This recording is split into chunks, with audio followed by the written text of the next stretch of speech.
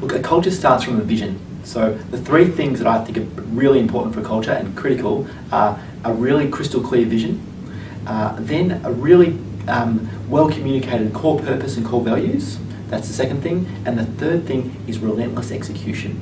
Let me explain those in more detail. A vision, if you don't know where you're going and you can't share your vision with your staff and with your team, then it's almost impossible for them to come along for the journey with you. So vision is a really important starting point.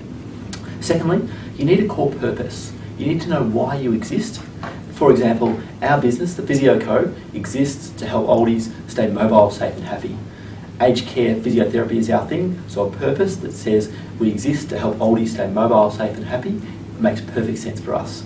So core purpose is why we exist, and then a set of core values to really enforce that behaviour and to reinforce the behaviour and set a map for how people should act and behave in your business is a really important part. So first it was vision, then we've talked about core purpose and core values.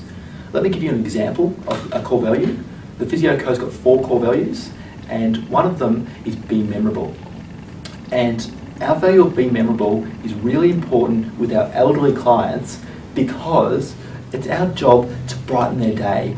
We know they'll be much better and more engaged with their physio program if they can remember our name and we can remember what it is that we've got in common. Sometimes we talk about their grandkids, sometimes we talk about their family, we talk about all sorts of things, but by being memorable and living that core value, we get much better results with our clients.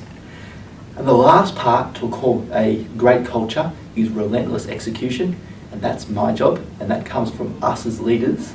And the critical bit is whatever your vision says and whatever your core purpose and core values are, that's our job to live them day in, day out.